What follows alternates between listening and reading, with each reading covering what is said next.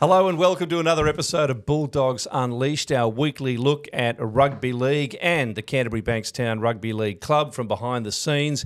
Our special guests this week are another lineup of great players. We've got Paul Langmack and Luke Goodwin. Thank you for joining us, gentlemen. No problem, Bill.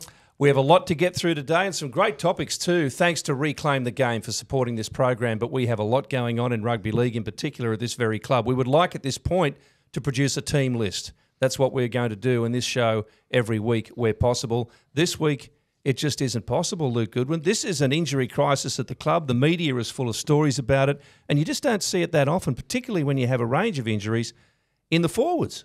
Yeah, it's we've been hit hard, that's for sure, and it shows you the resilience the club has at the moment with the depth we have, especially the grind out a win like we did on the weekend. But, yeah, like Thompson, Bartolo, Pangai Jr., New Brown, and then we've got Ray and Kicks out with their the new standard rule, and young Franklin Pele broke his arm on the weekend. Then Ockenball's been suspended for his hip drop. So, mate, we've got an international starting pack that ineligible to play this week. So, yeah, not great. Someone texted me during the Cowboys game, we're going really well considering we've got a couple of $1 million worth of forwards on the sideline. Well, now we have a couple of million more.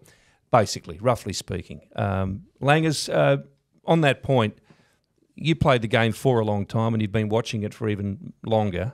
That's a lot of key players out in a particular area of the park, basically. That's another aspect of it, isn't it? Oh, for sure. But I think if it happened last year or over the last 5 years, the club would capitulate.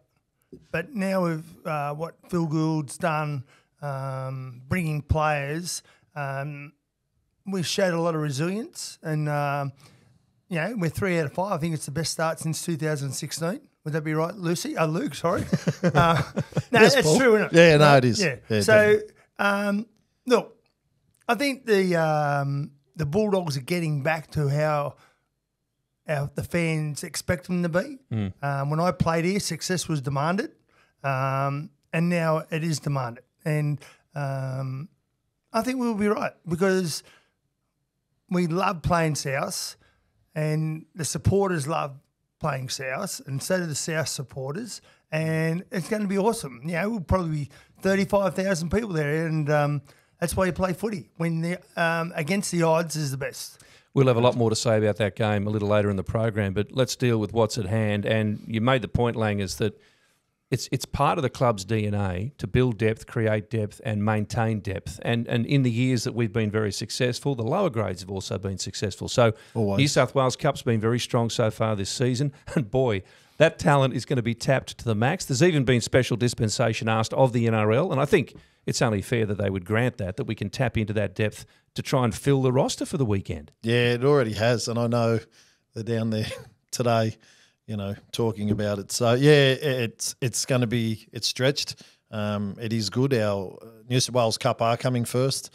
The Flag are coming first too, so there is some depth there. But, yeah, I know this week, we will be stretched for sure. I know Souths have got a few outs as well. I don't know the full details of how many and just to what extent they'll be right, because it's a short turnaround, particularly for us. But, Langers, this also creates opportunity. There are players who may not think they're ready, but we're going to have to make sure they know they're ready in a couple of days. For sure. And look, it's every player's dream to play first grade as a kid if you play rugby league. And it's an opportunity that you got to take with both your hands. I remember in 84. 70s? No, 84. No. 84. We'll get to you later. Anyway, in 1984, Mick Potter played every position in the back line in second grade except fullback.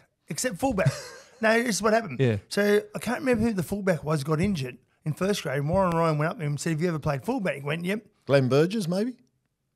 Glenn Burgess played for St. George, you idiot. Who are you talking about? You just said Mick Potter. He played for Canterbury. Oh, yeah, sorry.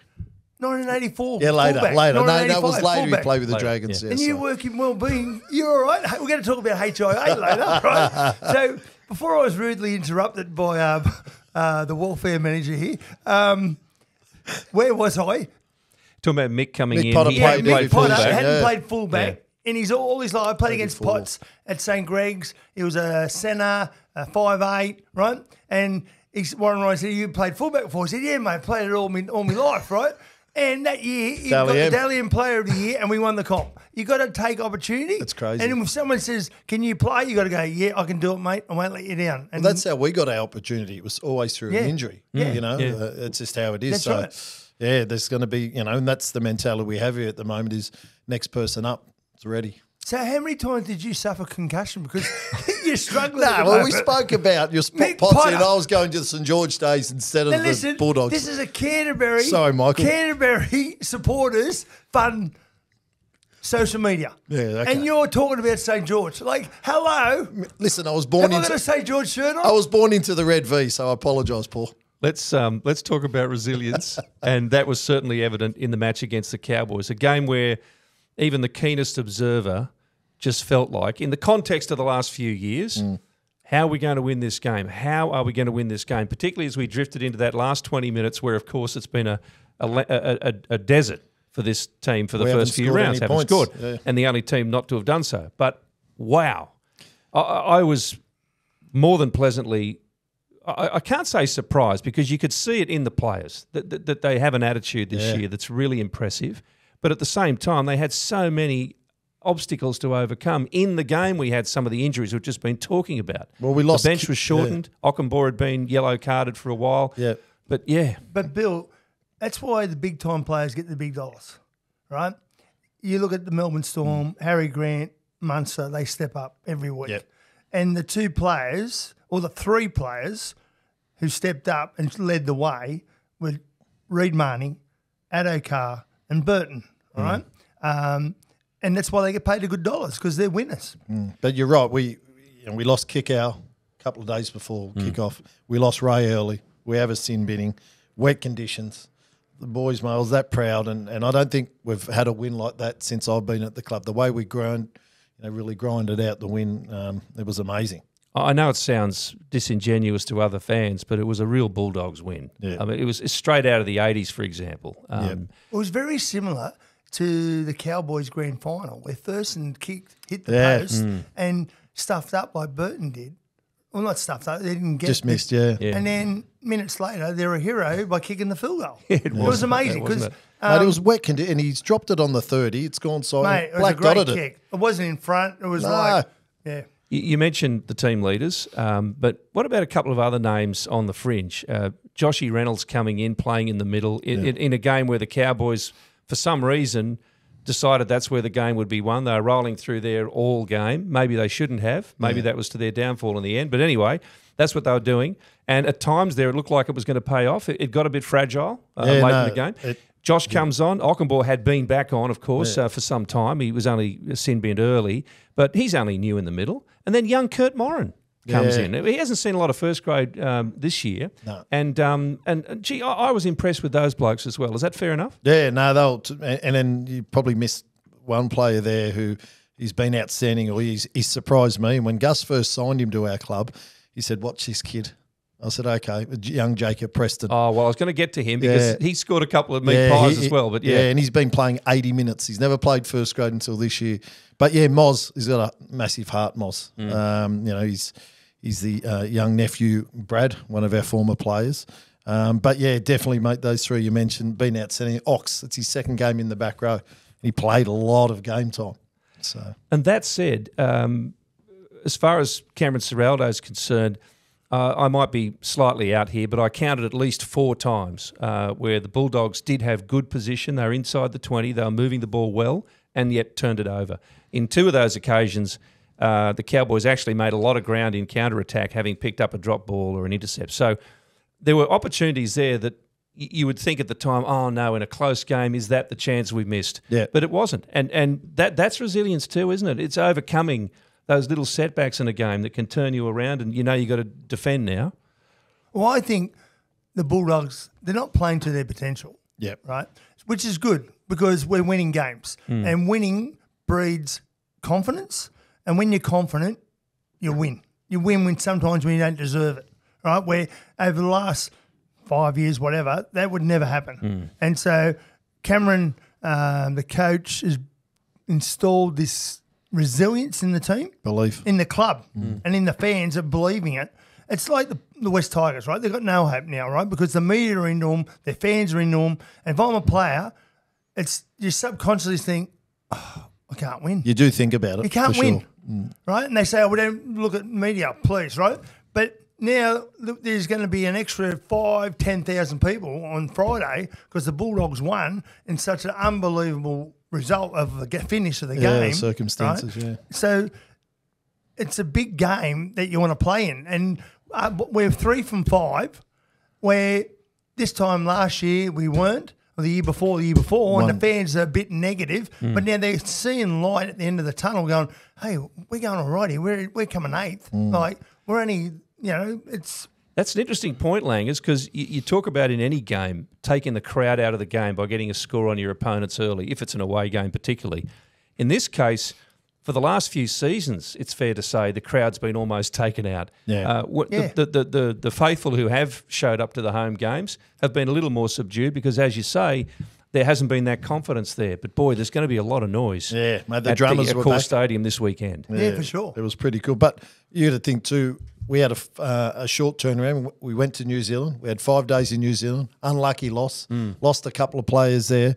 Then to come back and turn it around. So when you look at the bigger picture, mate, it was a great result for the club. Well, let's steer towards this Good Friday game. It's become a tradition now, and these two great clubs that have turned on some seriously fiery games. Remember the big James Graham, Adam Reynolds clash a few years back, but there's been plenty more other stuff going on. Funny story that, Bill. Yeah. So the day after that, Bryson played in that game, my brother for South, and the day after that game, we had a big family barbecue at my house, and it come out in the paper, had who scored the tries, and it had Luke Goodwin kicking the winning goal. Oh, he's filthy, still filthy. It was a great kick, Langers. Yeah, it would have been. but there's great history between the clubs. 69 grand, 60, 70. What we play? I'm going to talk about that later. Where the Bulldogs ended St George's winning streak. No, that's okay. Sorry, mate. Well, just so you know, we're going to go further back in time later to a couple of significant moments with South and the Bulldogs, and we're going to talk about the Bulldogs of the 80s. But I wanted to get on to what the occasion means now for this weekend and where both clubs are. We're actually ahead of them on the ladder, but they are a formidable team. They really need to win, and they do have some dynamic players who have punished us severely in recent times. So it's and we've only won twice from the last 11 matches against South. Thanks to Darren Andrews for providing some more little interesting stats for us this week. Interestingly, Alex Johnston has scored in the last 8 consecutive Dogs Souths matches. He scored 10 tries, but I don't think he's going to get to this weekend's game, HIA. So that's a streak that we don't have to worry about. The only problem is the fullback, he goes all right. Yeah, and he didn't have a good game last week. Well, he didn't get involved last week. Like Latrell, when he wants to play, it's like a 17-year-old playing against 10-year-olds, right? He's unstoppable. Well, the last game last year, he was very quiet. Then he exploded in about a 10-minute space, 3 tries, we're gone. But I think Melbourne Storm last week, they did it right. Latrell's not the fittest player in the team. The fullback should be, but he's not. But he's an unbelievable player, right? If you kick early all the time, and to him, you tire him out. He's too tired. He won't run. You won't find him in the game if you kick 4th, 3rd tackle every now and then, because then he'll start throwing the ball to the winger going, mate, I can't run. I'm here to score tries. And you cancel him out of the game. What other things can be done? Because obviously we have to approach this game with most likely an inexperienced forward pack, or at least some of them. And numbers down. I don't know how that affects the interchange as well, what we're going to see. But is that going to change the way Cameron Ciraldo approaches this game or not? No, it's all about field position and holding the ball. We've got to complete sets because we don't have, like you said, we don't have the players this week. And these young guys coming in, we don't want to be tackling all day. But I think you got it wrong. We're saying, it's bad, we haven't got the players. But we have got the players. They're Bulldogs, right? And you got to go out there. No, I'm not trying to be funny. More experienced players. It doesn't matter. It's a good I don't point. care, mate. Because you get an opportunity, like you will excel if you don't. Yeah, of course. If you don't freeze, right? So let's give our players acknowledge that they can do it. Instead of saying, we got the they wouldn't be picked if they couldn't they wouldn't do be in the top 30 squad. Yeah. Ciraldo and Gus wouldn't have them. So if they think they're good enough, we should believe they're good enough. Yeah. And so what role do you as a senior player play out there? What are the Reid Marnies? Just lead. Oh, no, but Reid Marnie, I reckon, has been the best buy in the last 10 years. He tries every game. He's one of our best players. He'll just do it and just say, look, follow me, boys. Big call, Paulie. Right. Hey? Biggest signing in the last 10 years. The best. The best. Well, tell me who's better. Come on. Oh, there's a guy on the wing and the guy that kicked the field goal go, all right? Because, mate, it's like throwing James Graham went all right. No, but he only played 4 years here, right? Anyway, how many did you play? Paul, you're getting off the subject. Keep No, going. but what I'm saying, it's like when you throw a rock into a pond, right? Yep. Where's the biggest waves? Right where the rock went. And that's why Reid Marnie is so important and 9 is so important, right? If Reid Marnie is not any good at what he does, Josh Adokar won't get the opportunities. Yeah, 100%. So do you take back that Adokar? I know, I don't. It's a big No, call. Adokar's a great player, but I'm just saying for the way the game is, the 9 and the 7 are the most important 9, people. 7, 1, yeah. But massive. they are dependent on having big front rowers, which our front rowers are out at the moment, of going forward. And if they go forward, they create opportunities for the 9 and the 7. You with us, Bill? I'm with you. I'm with you. But do we play Wok style, or do we get into the grind, or do we play entertainers style? Because we have used the ball very well this year. We just got to keep playing the way we're playing and have do belief. the same. Yep. Have belief. Well, the backs, we don't have injuries in the backs, so let's play footy. You know? They have been good in getting out of our territory this year. And then I know all clubs use their backs now that way, but ours have been very effective. But on the weekend, it was good to see, Birdo, chip and chase, like that unscripted stuff, the stuff that I probably got dropped for. But I love that type of stuff. Just play a bit of footy. It was great. But some teams, the poorly coached teams, go spread the ball and go sideways, and it looks pretty, but it achieves nothing. Yeah. Where we used to kind of do that in the past years, but now we do it for a reason. Yeah, which is good. We load up and then boom. Yeah, and as you say, Lang, is that there's still so much potential in that team in terms of attack. We've known that it hasn't quite clicked a lot of times. They're still doing very well with it. Now, before we move on, just got to let you know what's happening around the game because it's a massive weekend for a lot of reasons. So not only is it Good Friday, but that means a lot of things. New South Wales Cup 140 kickoff against Souths. It's round 6.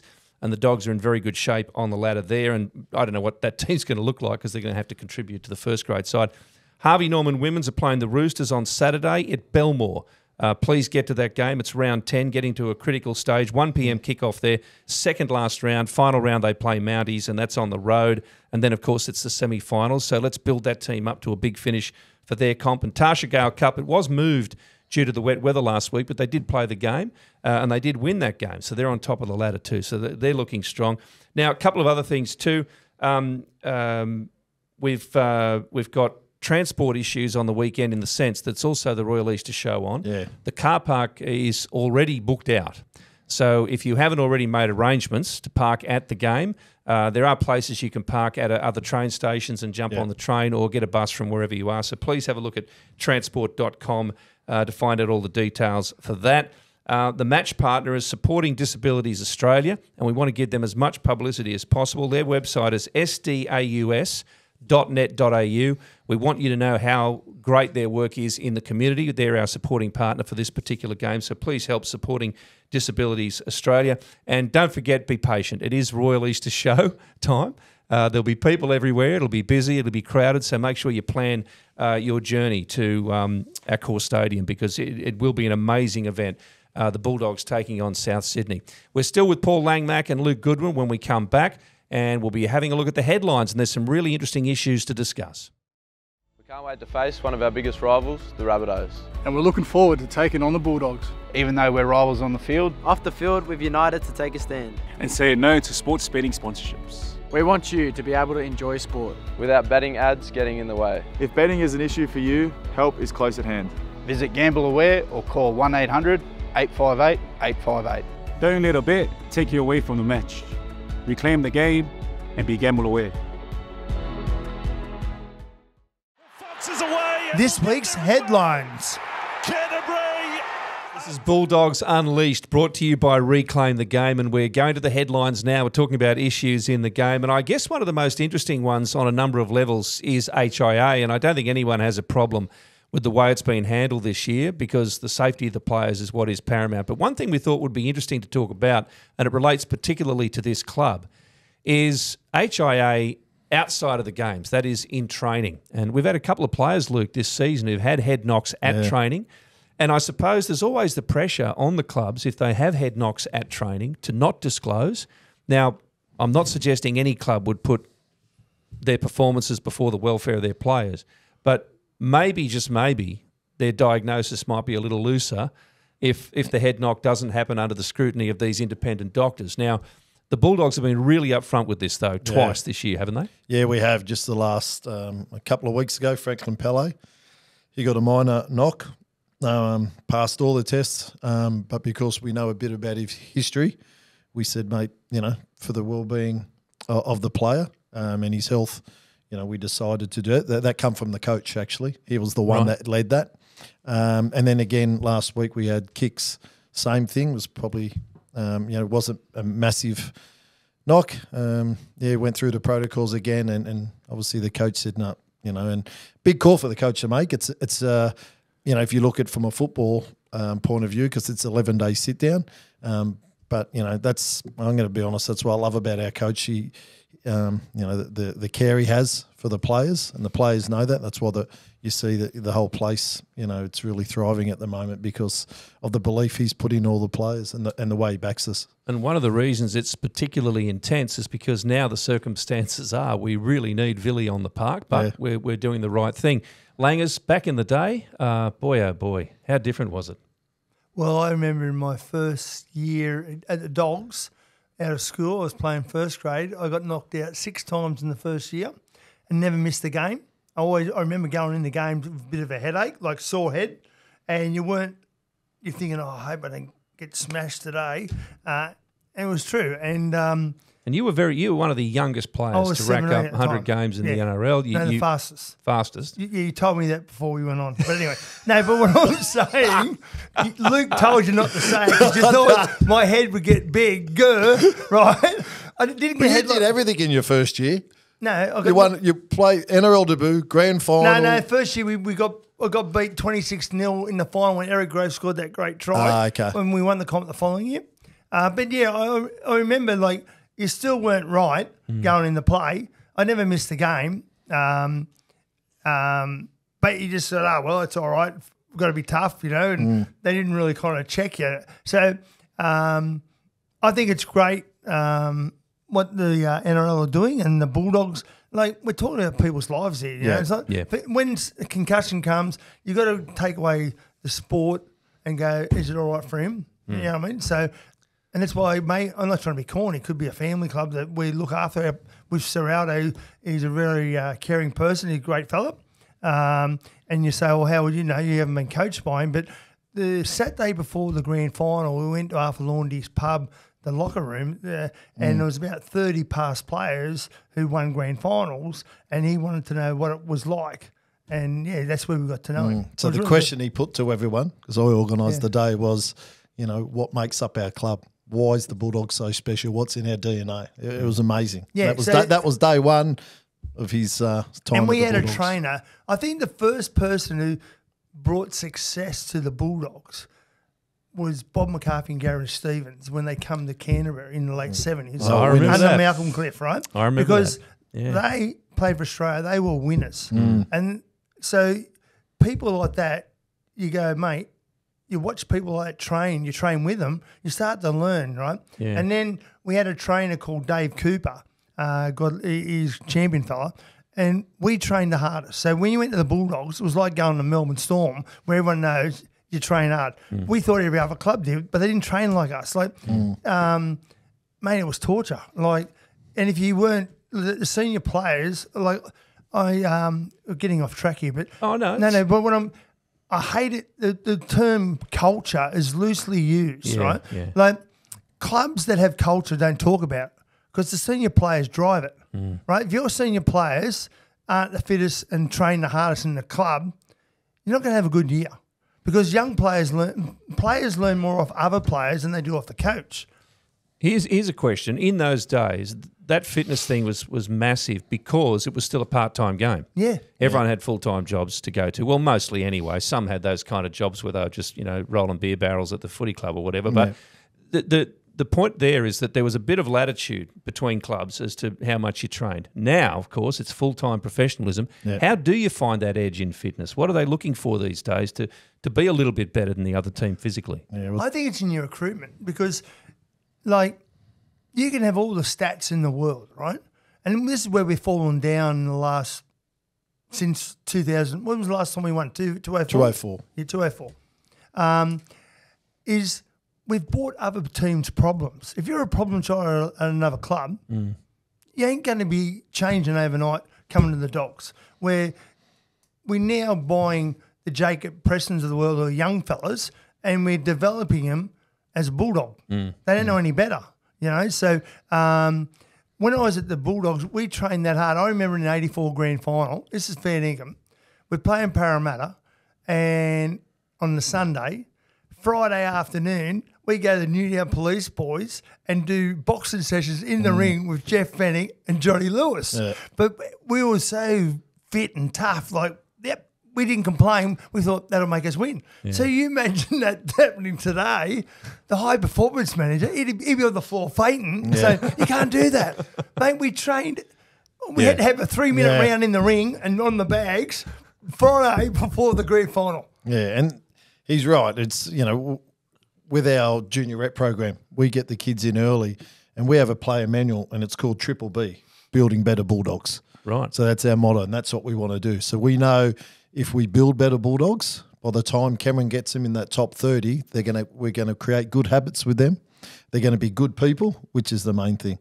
So when we do go out there and try and recruit a player, we had a player just downstairs this morning, with his mum and dad. So we do some homework where he's from, his mum and dad, and stuff like that. So it's a bit of a holistic approach. So we look at all the different areas that make up this kid's, well-being. I agree, because what I was trying to get at too is that all the stats and the kid runs 100 metres here and there and that, mate, if he's not a good character of a kid, if he's a dickhead, you can't sign him. No. Because he's going to be in trouble. Yeah. And remember the Swans no dickhead policy when they were successful. Yep. And it's so true, mate. Still is successful. Doesn't matter how good you are, if you're not a good person off the field, we don't want you. Yeah. It is productive. It is actually it's not just, a feel-good statement. It actually works in terms of producing a winning football team. Jack Gibson used to say, if you're not working, this is right? If you're not working and if you're not a good bloke, you're not going to be a good player. He doesn't want you. Yeah.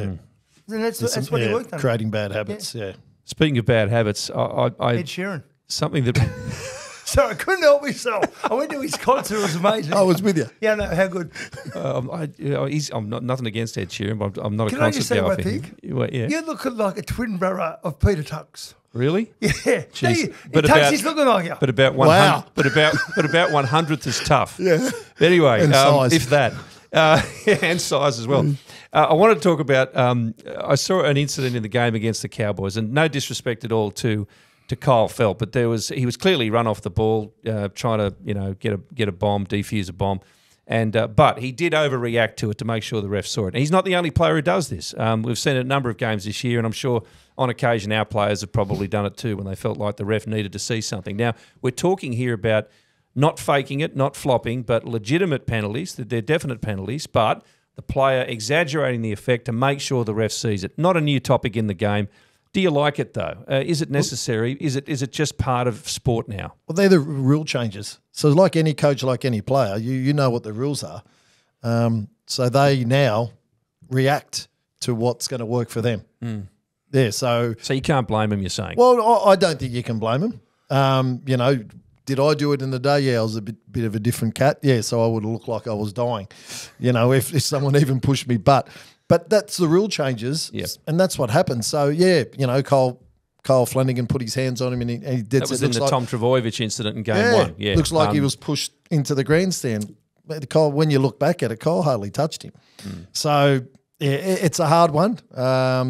With stuff like that, if he changes his line, they're the rules. He's not meant to. It's not. We're not suggesting at all the players have created something out of nothing. No. but they just want to make sure the referee saw it. It's been going on for a long time. Some players don't do it though, Langers, do they? And I guess it depends on the moment. If you feel like if you get back on your feet quickly, for example, and get a quick play of the ball, or you can get a pass away or something, then it's probably more advantageous to let it go. But at the end of the day, I don't know.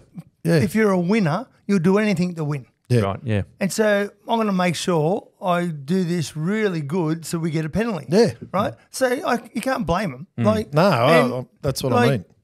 You're there to win.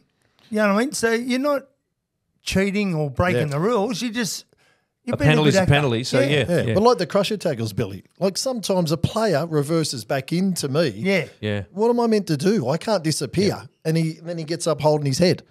And it was great to see, no disrespect to Kyle Feld again. He did it on the weekend. I thought, here we go, we're going to get it. They've stopped it. He was going down. But, to their credit, he said no. It wasn't a penalty. Common sense is starting to go not just out of the game, but out of life, right?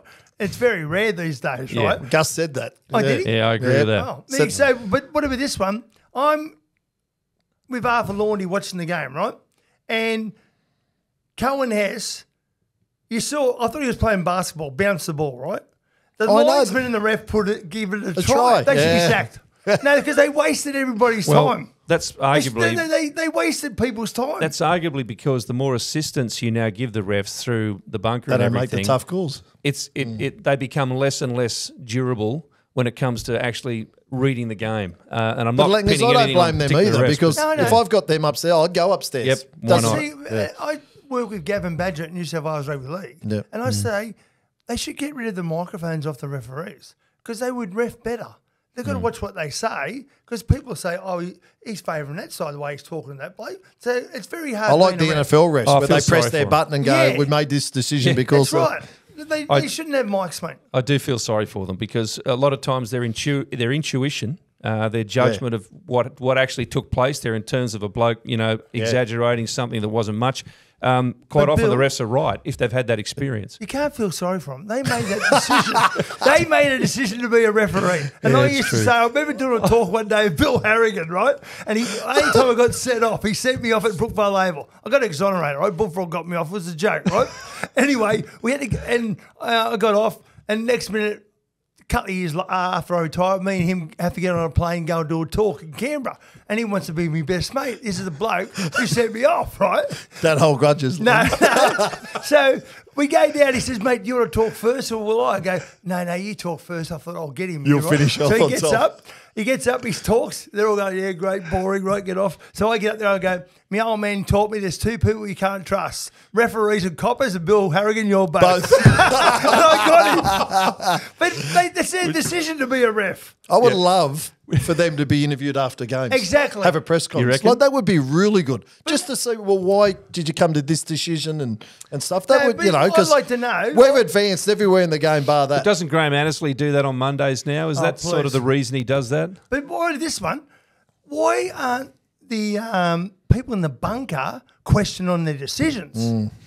Well, Seriously. same, yeah. No, they're more because they're getting on tries and go, it's touch and go. Like if I'm in the bunker, if I was working, no one does it, but if I was in the bunker and my mates bet, and I'm thinking, they need that try, it's fit. Like, no one questions it. I'm not questioning the integrity of the bunker. But why don't they get interviewed?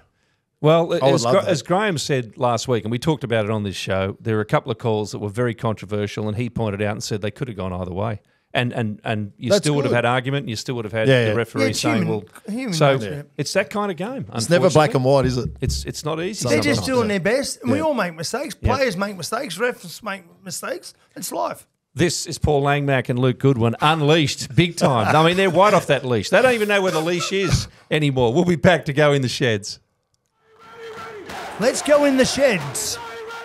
This is Bulldogs Unleashed, brought to you by Reclaim the Game, and now we are heading in the sheds. And these guys, Paul Langmack and Luke Goodwin, are particularly interesting when we talk about well-being. Now, that's your official job, Luke, with the Bulldogs. And Langers, you've done it for New South Wales Rugby League as well. So, Luke, we'll start with you because we've had you on the show before, but we didn't get a chance to explore, even though we introduced you as the head of well-being, just what it is. Yeah, it's a big part, a big makeup of our game and society now. So, yeah, pretty much I was the head of wellbeing for the club, and now I just concentrate the NRL wellbeing. with the players. And in a nutshell, it's a holistic approach. We look at the 8 different dimensions that we believe make up and help an elite athlete. So we look at stuff like career, relationships, finances, physical, cultural, community, psychological. So there's all these different dimensions we look at, but they all coincide. So out of that, we have some surveys that we get the players to fill out, me chatting with the players and building a relationship. Then we build a bit of a wellbeing plan with the players. So and the plan's built by them from the sit-down chat we have, and then also from the results from the survey. So, it's all their values and strengths built. It's not me saying, this is a goal you should have. It's all built by them. And we found, because when they build it and they own it, they'll execute, the plan to a T. That is really deep. Have you found that, Langers? I mean, no, so I've worked at New South Wales Rugby League for 11 years, a couple of days ago. And congratulations. The thing is, 7 years ago, I got cancer here of the thyroid. And through my struggles, a bit of depression and that, I come out and I thought, I can make a difference to people's lives. So I spoke to David Trodden, our CEO, said, mate, I reckon I can help people playing rugby league about this. And he goes, yeah, go for it. So I talked to players from 11 years up, boys and girls, all over New South Wales and schools now. And I have a qualified social worker that comes with me, and we talk about how to improve your mental fitness. I don't call it mental health or mental illness because it's a negative term. Like if I say I'm coming to the school to talk about mental health, what's wrong with them? But mental fitness sounds sporty, very positive. So everyone in New South Wales calls it mental fitness. I do it for the dogs too. New South Wales partnered up with the Bulldogs through Luke. And every kid gets a football, gets a flyer of how to improve your mental fitness. It's a big issue. Like I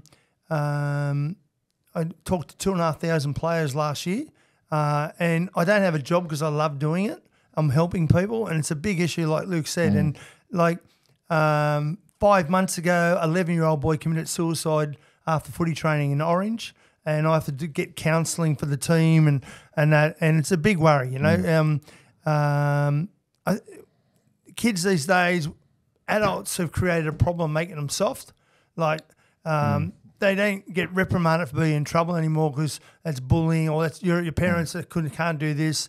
I find when kids fall over, a doctor will give them a tablet now instead of saying keep going. Yeah, it's a big problem, but I love it, and hopefully I'll do about 4,000 this year.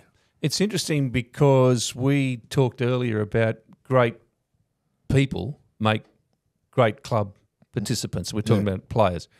And any of us who've played sport at any competitive level, I don't know whether you hit a golf ball on the weekend in C grade or whatever you do, you would know that if you're having troubles at home or whatever personally, it affects your play. Yeah. I don't know anyone who can actually switch off completely and perform at their best if they've got a trauma going on at home or they've had an argument with their partner or whatever. So it's one of those things where it's just so obvious, isn't it? Well, great Peter Moore first said when I signed you at the club, he used to say to us, happy wife, happy life.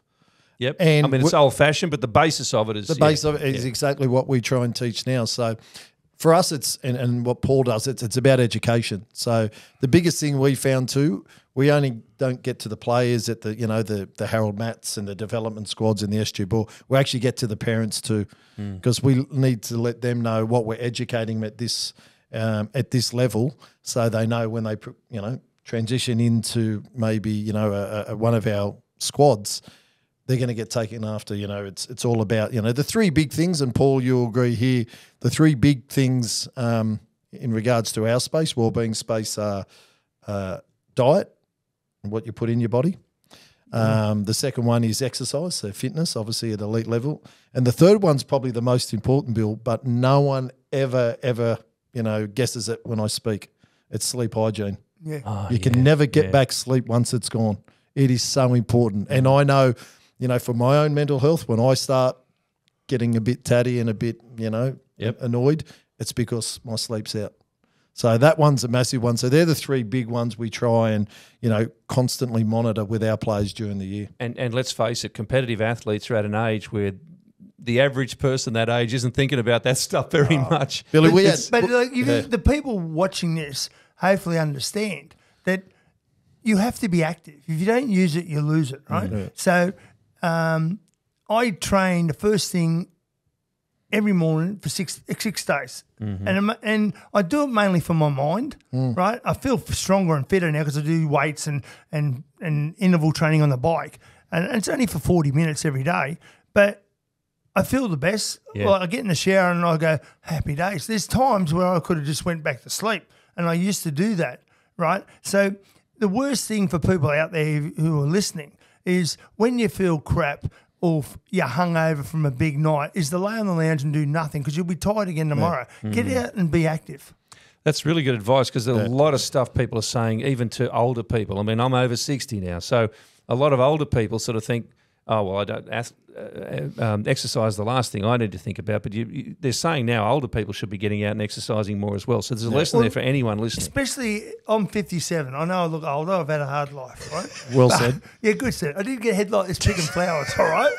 Okay? You got to remember, I won 3 grand finals, but I got knocked out 6 times in my first year. So there has to be some chromosomes, right? But City, New South Wales, Kangaroo Tours. Yeah. Very good resume. No. He's forgotten all that, though. No, but what I'm saying is doing light weights, you have to do all the time. Yeah. Because you need your joints and you need, like, I was walking a lot. And I did Royce Simmons' walk last year. We with both Luke did, and yeah. Bar, 20 Ks we walked, right? But I can't do it this year because it hurts my knees walking. Right. Where riding a stationary bike lubricates my knees. And Yeah. now I don't have I've found troubles that getting in and out of a car or sitting down behind a desk. It's true. So you have to do little light weights because weights will increase your metabolism, burn off calories, and make you feel better. And that's what the older you get, the more you got to do it. Yeah. Would you agree, Luke? Yeah, no, definitely. Like I try and do something every day. Just what it Because literally you is. put a bit of weight on it. Jeez. Well, hopefully no, mirrors, Bill. No. Were you eating biscuits before this? Were you?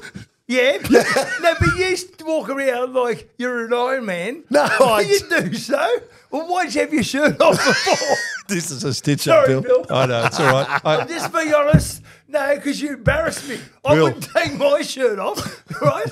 Anyway, keep going. No, I just want to finish up with something else you touched on, mate. And look, I've done a number of sports chat shows over the last 10 years or so, and I've noticed in the last 5 at least, a lot of junior coaches talking about this lack of resilience. And I guess, it's the generation of parents who are to blame.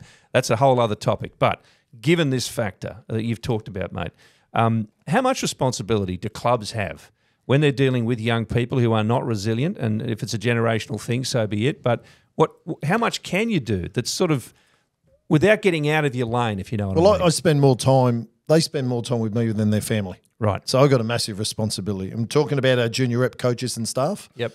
2 years ago, for the first time, and every year it happens here, I make our manager and our head coach do a first aid mental health course, right, to teach them how to speak to players, what to say in different situations. And then through that, the relationship comes closer and you can build that resilience and build a lot of things out of that, building better people. So, what I do, it costs the junior league, it's free. Right. Yep. So I reach out, say every club in the junior rugby league of Canterbury-Bankstown, Paul Langmack, New South Wales Rugby League, have partnered up with the Bulldogs, mental fitness, only 25 minutes for training in the dressing room. It's called the changing rooms, because you go in and come out a different person. Like kids are going to get a football. Half the clubs don't even get back to me. Like it's a great initiative. I'm angry. Yeah. I get angry that, And it's free. Yeah, it's free. So like I had Leichhardt Wanderers just last week. The girl coaches the girls A grade. I've heard about it. Can you help? I'm now on next week doing Tuesday, Wednesday, Thursday, 20 teams. That's the awesome. whole club. Every kid's going to get a football. And then I say to them, like, mate, don't tell your parents you're going to bed and for the next hour or so you're under the sheets playing on your phone. You're going to be tired and angry and not be a nice person. Well, it's funny you say that, Bill. So was it last year pre-season or the year before, I did a survey on the players' sleep hygiene and it come back, it was terrible. Really? We had players going to bed. I think it was 80% of our players going to bed from midnight to 2 o'clock. It's disgraceful. It's social media, it's PlayStation, it's And that stuff Netflix. keeps you awake too. Of course if you're it up does. late It's at the night doing it. Blu-rays in the phone keep you awake, Yeah. right? And you've got to get off your phone 2 hours before you want to go to sleep, I tell them. Yeah. And you've got to get in a routine, go to bed the same night time, and you're a better person. Yeah. Before we finish, and we can come back to this subject because there's so much depth to it, if you are part of a junior club and you're interested in what Langers is talking about, mate, how can they find you? Well, reach out to the club. Yeah, reach out to me. Luke. Yeah. Or to you, Luke, Yeah. sorry. And Luke will pass them on to me. Yep. Because the Bulldogs are doing it. They're the only NRL club doing it with New South Wales Rugby League, and I'm so proud of that. So if you're out there part of a junior league club or your kid goes to a school in the Canterbury area, well, mate, you could be living out in the bush, whatever. You don't have to be in the Canterbury area because New South Wales Rugby League covers all of New South Wales. Reach out to Luke Goodwin. Or, reach out to reach Luke. out to me first. Yeah. And he'll pass them on and I'll contact you straight away. Beautiful. After the break, this is Paul Langmack and Luke Goodwin. We'll deal with some dog days, more nostalgia stories coming up. Let's talk about the dog days.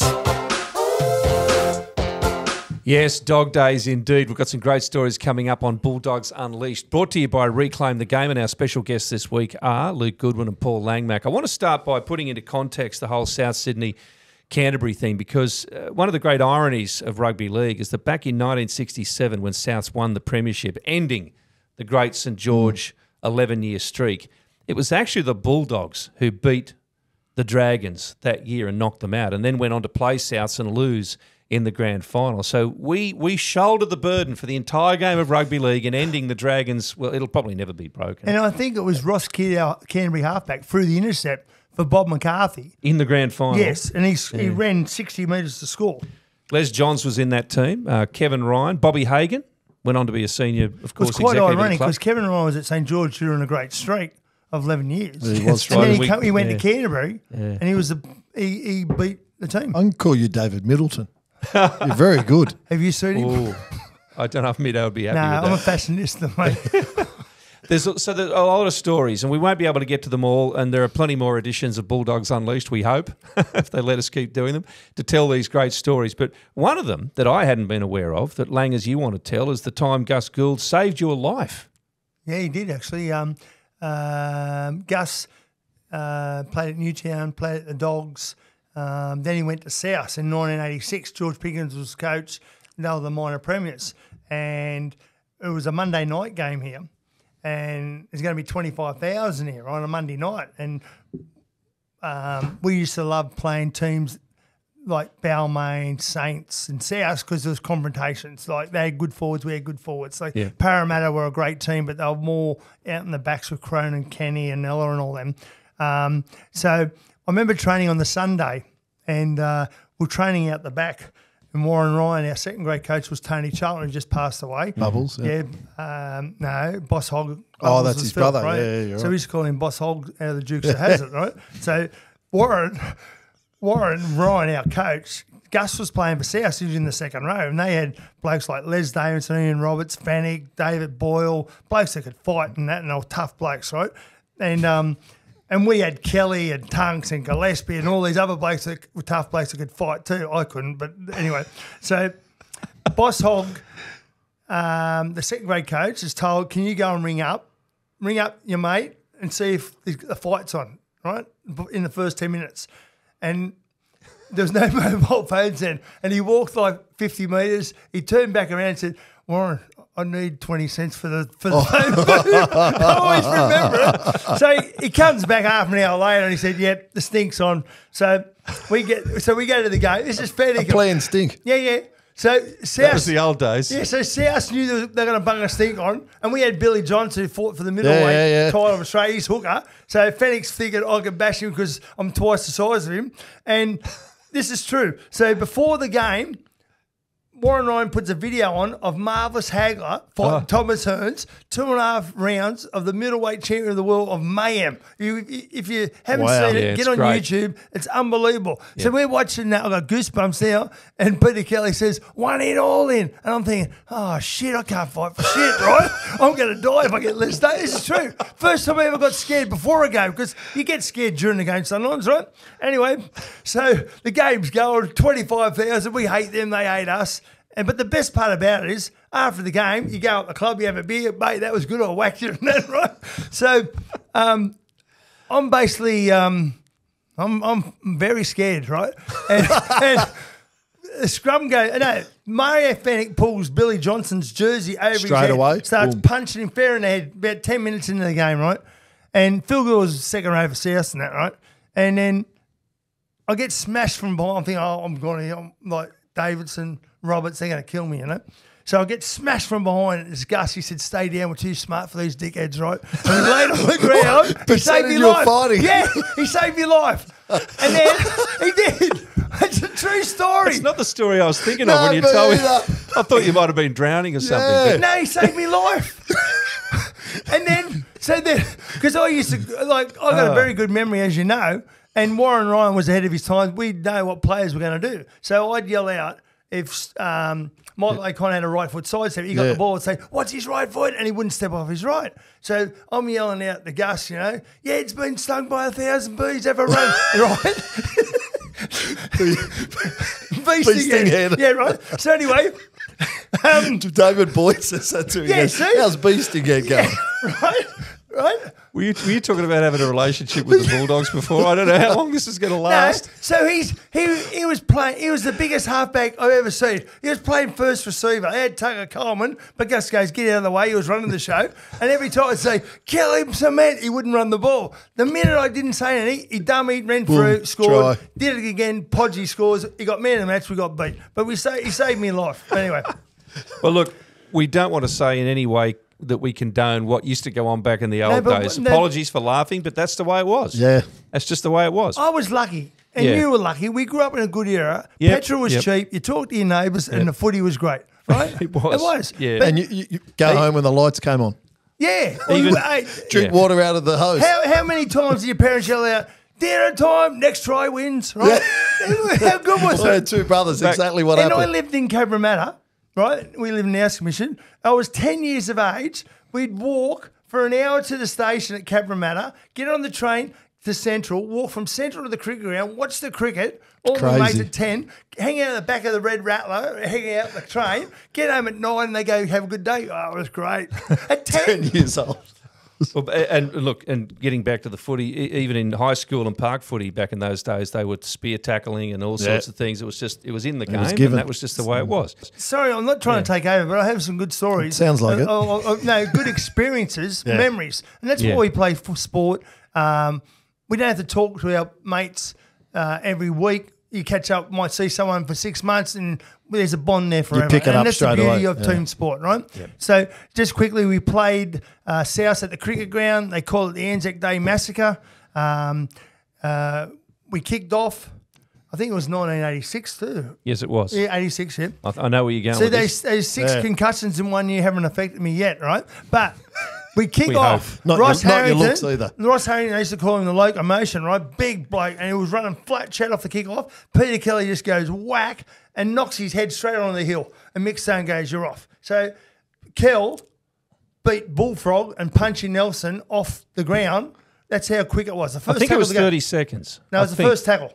Yeah. It's the quickest send off, seconds, right? So anyway, he goes to the judiciary on the Monday, and Bullfrog was there with him, and Jim Comans was wiping everyone out for foul play, and he says to Peter Kelly, "Mr. Kelly, you keep saying you didn't hit him in the head. We've watched it 6 times. Why do you say this?" And he said, "Because when I hit him in the head, it sounds different." He got 6 weeks. Wasn't too smart, but anyway. I remember Bullfrog telling me that he was walking out to the sideline and Kel was walking the other way. And Bullfrog thought he left his mouth guard in the dressing room or something. He's a good man, Pete. Did he use a mouth guard in those days? Anyway, I don't know. So what Probably about didn't, this Kel. one? Sorry, I'm not taking over, but anyway. Do you want to swap chairs with Bill? No, Bill's doing a great job. I'm happy. I'm happy. A good job. I'm a good listener. I got one with Phil Gould. 1988, we win the comp 84, 85. We lose 86. 87, we don't make the semis. Warren goes to Balmain. Or he might have went the year later. He didn't coach that year. And Gus takes over. Chris 88. Anderson couldn't get back from England on time to coach first grade. So Bullfrog thought, we won't run anywhere. We've bought no one. And we'll put this 29-year-old in who was coaching second grade under Warren, right? Yep. So Gus is the coach, and we're doing really well. And the third last game, we're playing Canberra down in Canberra at Seaford Oval, and they have Meninga, Daly, Stewart, Clyde, Lazarus, Chicka Ferguson. They had a great side. And in those days, it was the top 5. So if you finished first, second, or third, you got 2 bites of the cherry in the semi. If you lost, you still stayed alive. So it was a big game. Whoever wins is going to finish third. So Gus, 29 years of age.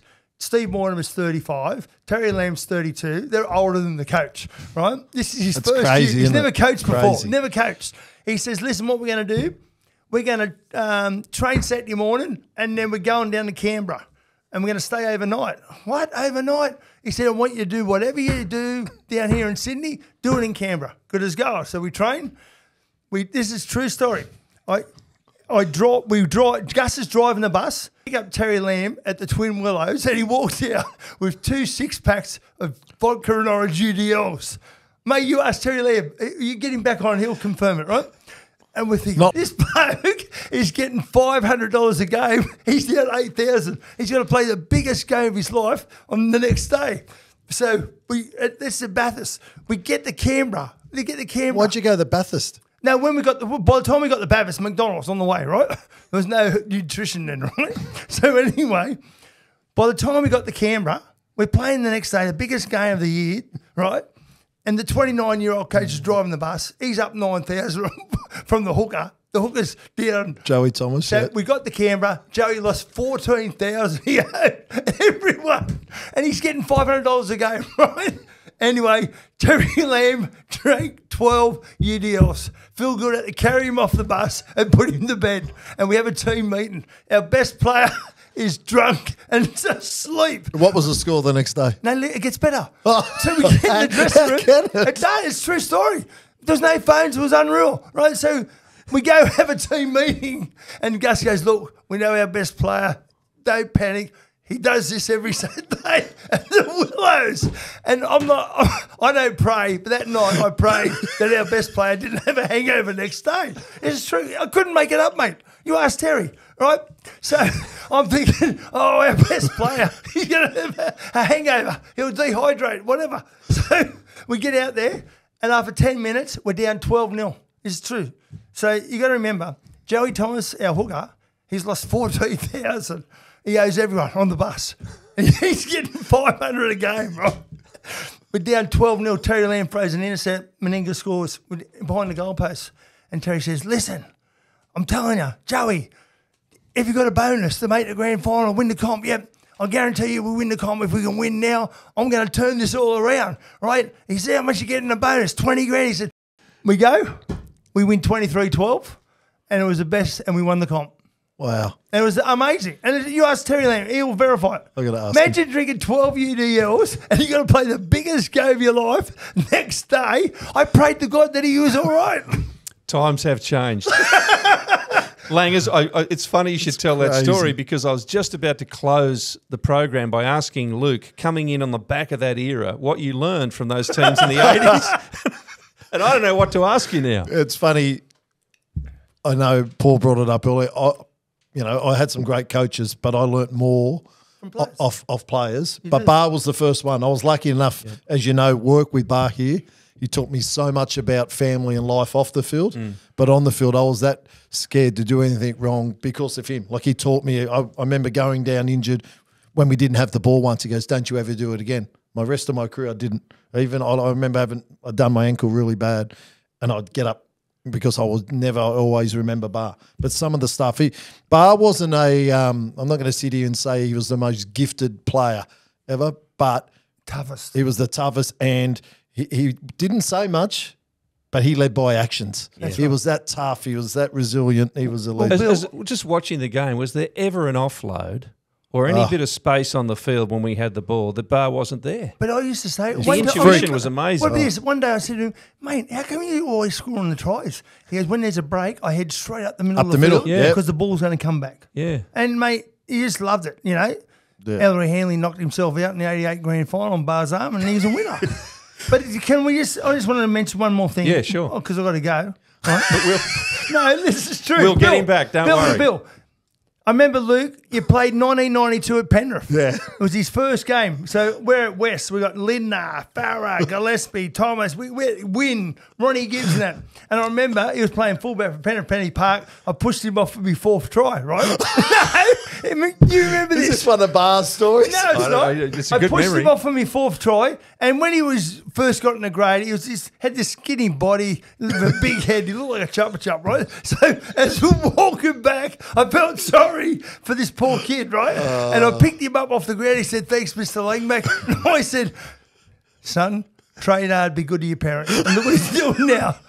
He took my advice. It's true. You remember me pushing you off for my 4th try? I don't know about 4th try, Paul. Listen, I wasn't renowned for tackle. Look at my shoulder. Seriously.